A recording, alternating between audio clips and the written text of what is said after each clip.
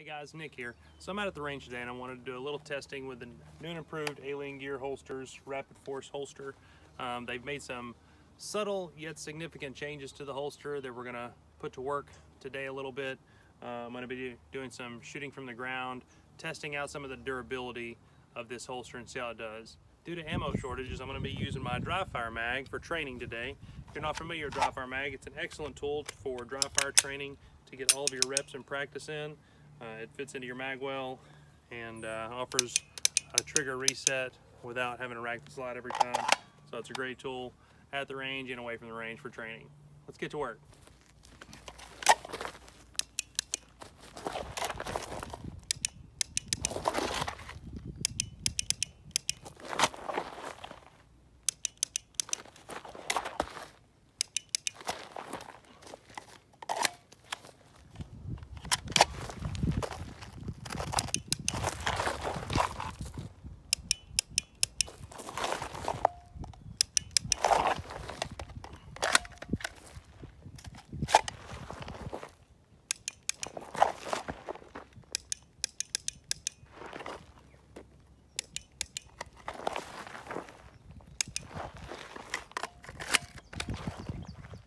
Okay, after a few rounds of shooting from the ground and rolling around, transitioning to the right side or my strong side to cover my holster up and to make sure that there's no flexation or compression of the holster shell itself, it performed well. The functionality of the hood disengagement worked well, and the ejection port lock, everything performed fine.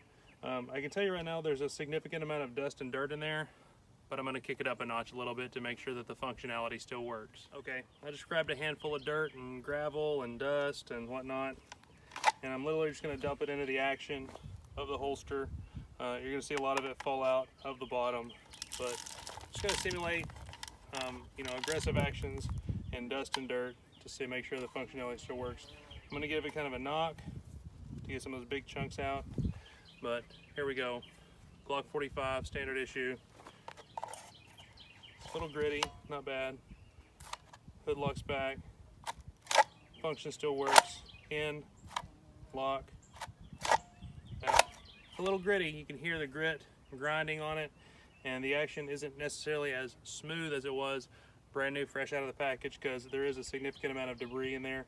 But when you disengage the hood, it pulls forward. When you depress the thumb release for the action, it comes right out.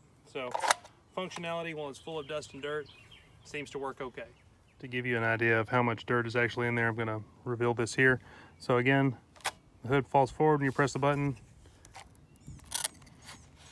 release the thumb, firearm falls out, and you guys can see how much grit and dust is actually in all of the action in here. But that's it.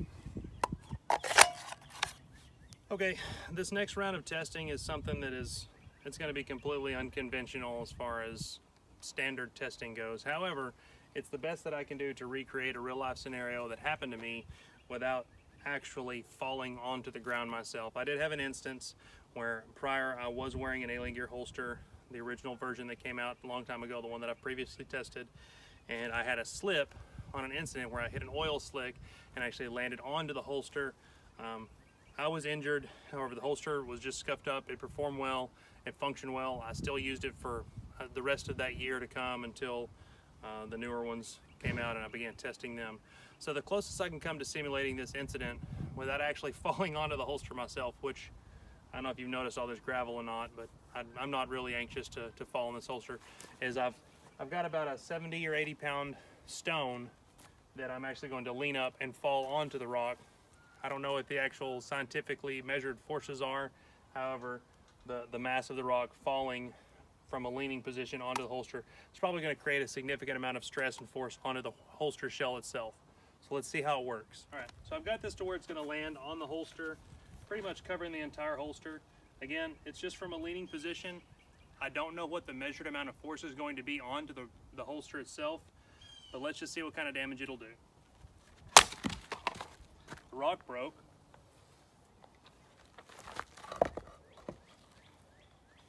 Okay. It looks like there's some deformity of the holster. However,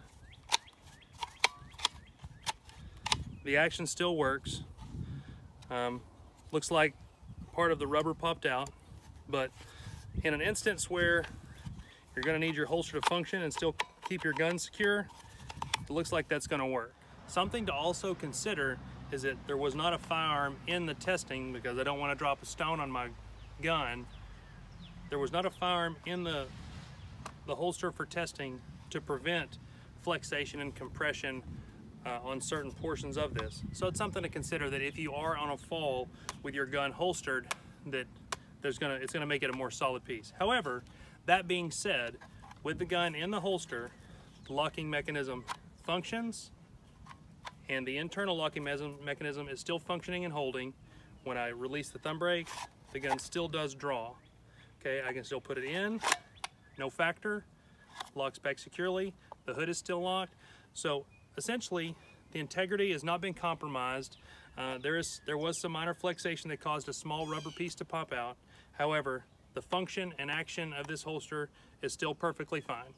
Okay, geared back up, you can see that the holster still fits fine. There's no factor in the function. It's still very secure, very solid, and the gun is still locked in place. So far, it shows to be a pretty durable rig. The improvements they made are good. Dirt and grit into the action doesn't cause any malfunctions. So far, this thing's holding up to the abuse. Okay, I want to reiterate that this is not scientific testing. This is just scenario-based type recreations of possible scenarios and incidents that I'm creating to cause stress to the holster. So what I'm doing is I had the holster suspended to a tree, because we're country, from a chain. Okay, now I'm going to take a portion, the largest portion of that rock that was earlier, and I'm actually going to hang it from the outermost portion of the holster to cause stress onto the holster. A portion of that rock broke off. I'd be willing to say that I've probably got about 50 pounds of rock left. So let's see how it fares against the stress being put on the outside of the holster, where this would be simulating hanging onto your belt, and the downward force would be simulating somebody possibly pulling down on the holster and or your gun at the same time at a downward motion from your belt. We're gonna put the rest of the portion of the broken rock hanging from this. So we're looking at about, I would say, a good 80 pounds of stone that we're gonna hang off of the edge of this.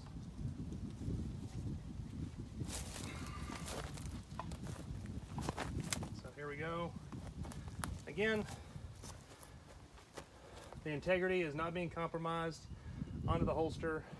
Belt hanger is holding on tight, and even if I add extra stress bouncing onto that, causing fluctuation in the weight,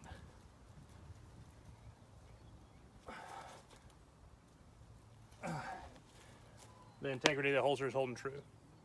Okay guys, so for one last torture test, we're gonna see if we can break this thing. I've got a chain hooked up to my pull-up bar in my garage, and I'm hooking the rapid force on a carabiner in the same fashion I did to the tree to the rock.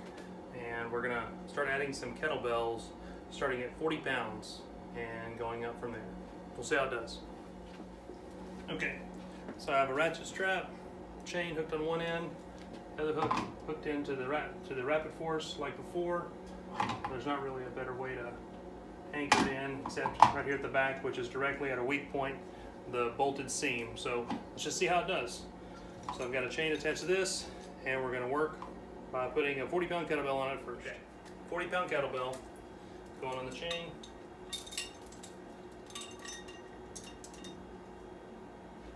$40 pounds. Mild separation of the joint. Quite honestly, with it being this weak point right here, I'll be surprised if this doesn't fail, but we're gonna push it till it does. 60-pound kettlebell.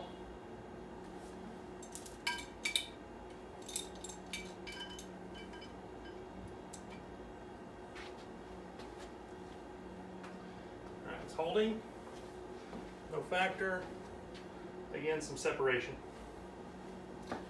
at the back seam. Okay, I'm going to attempt to do two 40-pound kettlebells,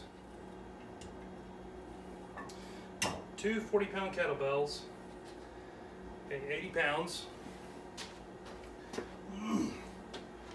starting to get some more separation at that point and some flexation on the belt hanger.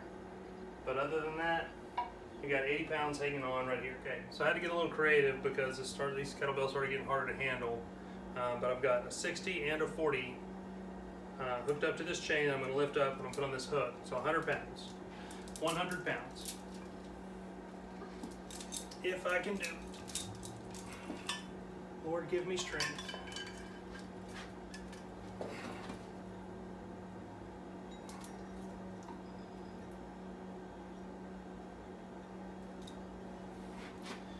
Get the weight of the 40s on there. And the 60. 100 pounds. Again, flexation, same as before. Some flexation in the belt hanger. 100 pounds. Okay, I have two 60-pound kettlebells on it, so 120 pounds.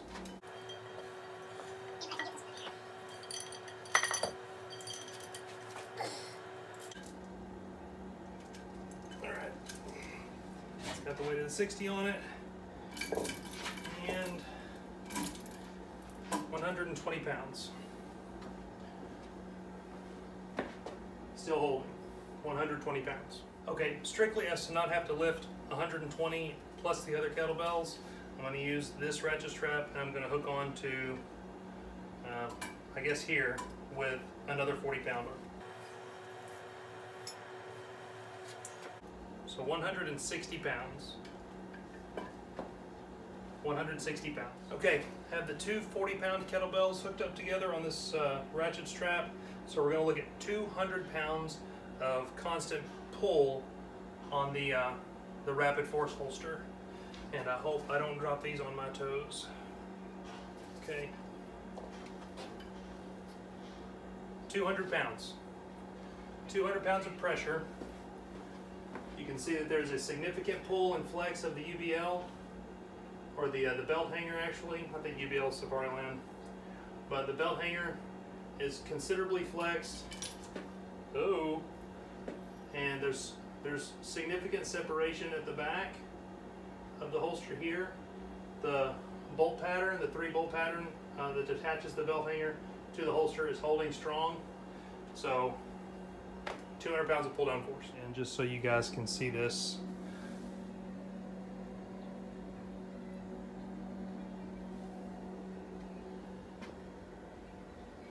there's the flexation onto the holster and the flexation of the belt hanger. If you guys are wondering how this thing bounced back, it flexed right back into place. Any separation that was here is gone, and the functionality is still there. Hey guys, so the Rapid Force Duty holster from Alien Gear Holters is a rock solid platform. If you're looking to save a little bit of money on your purchase, follow the link in my bio, use the code at your purchase at checkout on aliengearholsters.com, save yourself 10%. You guys train hard, stay safe.